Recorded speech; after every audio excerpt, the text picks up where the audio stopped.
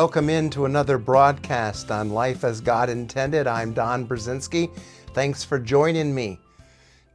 What should we expect in our Christian life? Many believers mistakenly strive to be more like Christ, believing it is their responsibility to carry out ministry in service to God. Others sit back and do nothing, waiting for God to act. These two opposing viewpoints prompt a critical question. Should we be aggressive or passive in our Christian walk? The answer is neither. Don't seek a ministry. Anticipate the fruit of your union life in Christ. If you haven't done so already, please subscribe to the channel and hit that notification bell so you don't miss any videos when I upload them. So what's the difference between anticipation and striving? Well, anticipation means to expect, to look forward to await or wait for. Whenever we find ourselves either passively paralyzed or actively striving for something, it is often a fleshly response, a deception designed to attempt to meet our needs apart from God, which really don't meet our needs at all. This is Satan's means of robbing us of God's best for our lives. So what should we do? Well, I would suggest that we can only do what we see Christ doing in us as our life. God spoke this truth to my heart regarding my involvement in Cross-Life Ministries many years ago. And he used 1 Thessalonians chapter 5 and verse 24 to clearly speak to me. Faithful is he that calleth you, who also will do it. The way I paraphrase that is, the God who calls you to it will also do it. You see, the focus of faithfulness is not so much on us, but on Christ himself. Because he is faithful, you and I can depend on him to do what he has called us to do. I like to refer to it as a union of faithfulness, or a faithfulness in union. You see, it is the faithfulness of Christ as our life that enables us to be faithful to God's calling for any ministry that he has assigned us to. You and I, if we're Christians, are one in Christ, one in one spirit with his spirit. And so we are in union with him at the new birth through regeneration. And God has created us with two basic needs as human beings, one for security and the other for significance. And through the lies of sinful deception, the flesh patterns of sin that we've all developed through the course of our life seek to entice us, or Satan using those pattern propensities in the desire of the soul, he seeks to entice us to attempt to independently get those needs met apart from God. And as a result, many well-meaning Christians have sought to do some ministry for God in an attempt to please him and meet their own inherent needs. I must confess that for the very beginning of my Christian life, I fell into that category. However, God doesn't need our service. That might surprise you. Nor has he made us to ultimately attempt to please him. He has a much greater purpose for our lives, which is union participation, or what we read in John's Gospel through the words of Christ, learning to abide in Him. You see, abiding in Him is allowing Him to be our very life. It is not an imitation of Christ, but a participation in Christ. We are made to be partakers of Christ. Hebrews chapter 3 and verse 14. We are not independent selves trying to live for God, but once again, we are union selves in Christ. He is the vine, and we are the branches. A branch does not strive to bear fruit or to work for the vine. No, a branch is connected. It's joined. It's in union with the vine. And so ours is an active participation in Christ. So it's not to be passive. It's not to do nothing. No, as branches, we cannot bear fruit of ourselves. John 15:5. All we can or should do is simply abide and participate in what Christ is doing.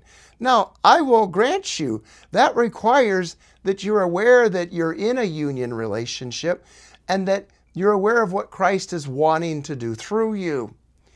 And so as you are, it's because of our union life in Christ that we bear much fruit. And therefore, it is only reasonable that we, by faith, anticipate, expect, and frankly, look forward to the fruit of our abiding in Christ. Yes, anticipate that. You see, seeking or striving only indicates that we have been deceived into thinking that we're not in union, we're separate from Christ, and that we're trying to do something for Him. No, remember, He is always our ability. Our life flows from Him. It is a derived life, the derived character expression of Christ. He is the source of life, and apart from Him, we can do nothing. John 15:5. But because of Him, we can expect to bear His fruit. Jesus' words in John 15:4 remind us of this. Abide in me, and I in you, as the branch cannot bear fruit of itself, except it abide in the vine. No more can ye, except ye abide in me. And so ministry is the result of abiding. Our fruitfulness or ministry results from abiding in Christ. The purpose of the Christian's life and ministry is to bear much fruit. In John 15:16, Jesus states, "Ye have not chosen me, but I have chosen you and ordained you, that you should go and bring forth fruit, and that your fruit should remain, that whatsoever ye shall ask in the Father's name, He may give it you." End of quote. Notice the emphasis of our Lord. He's emphasizing that ministry is a result of His calling and not our efforts. It's Him choosing us, not us choosing Him. And furthermore, the fruit that we bear will remain. It is an eternal fruit. It has the nature of God written all over it. It is the fruit of the Spirit that lasts for eternity, that lasts forever.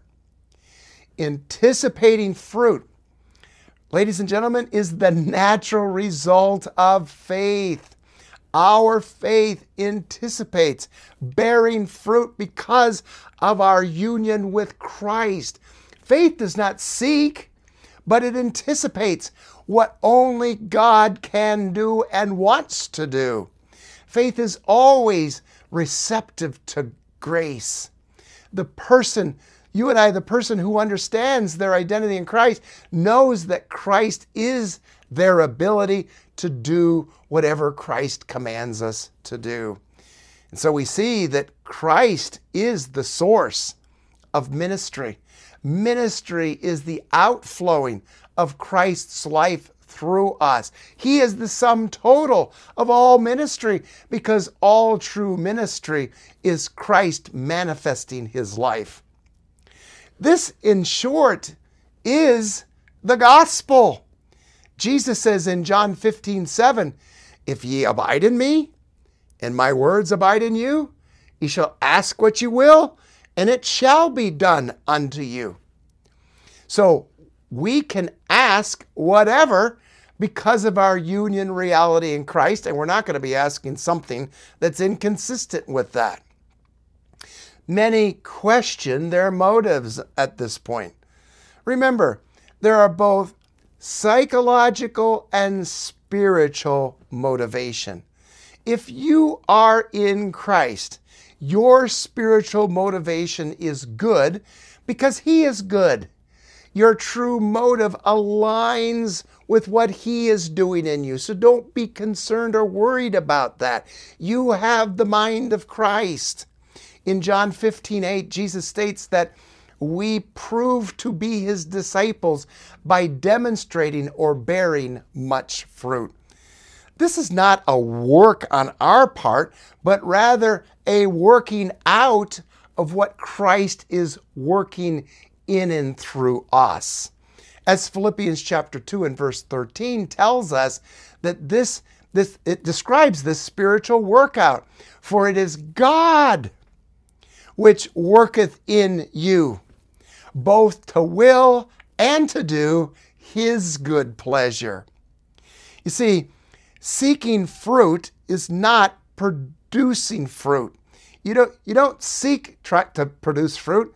Trying to become like Jesus is not only impossible, but can also lead to becoming a wolf in sheep's clothing. Those who seek ministry have not discovered that all ministry or fruitfulness is a byproduct of being connected to the Lord Jesus Christ as their very life. Even Jesus said in John chapter 14 and verse 10, "Believest thou not that I am in the Father, and the Father is in me? The words that I speak unto you, I speak not of myself, but the Father that dwelleth in me, he doeth the works." So even Jesus anticipated doing mighty works in his ministry. Why? Because he understood who he was. He understood that he was joined to the Spirit of his heavenly Father, and that he was participating with his Father. He was one with the Father, John 17:21. We can believe and anticipate bearing much fruit or doing mighty works because of who Christ is and who we are in Christ. We are union selves, ladies and gentlemen. The two have become one. Our identity in Christ produces fruit and is the breeding ground of great faith. I want to challenge you to live in union anticipation. We know that we can do all things through Christ who strengthens us. Philippians 4:13. It is through Christ, not through our efforts apart from him. It is his ability which becomes our strength. He is our ability. He is our strength. He is our ministry. He is our life. And as a result, we are not separate beings having to do something for him, but rather, as we abide in him, we can do all things. As we begin to live in union anticipation, we begin to understand true worship. Jesus said in John 4:24, God is a spirit, and they that worship him must worship him in spirit and in truth.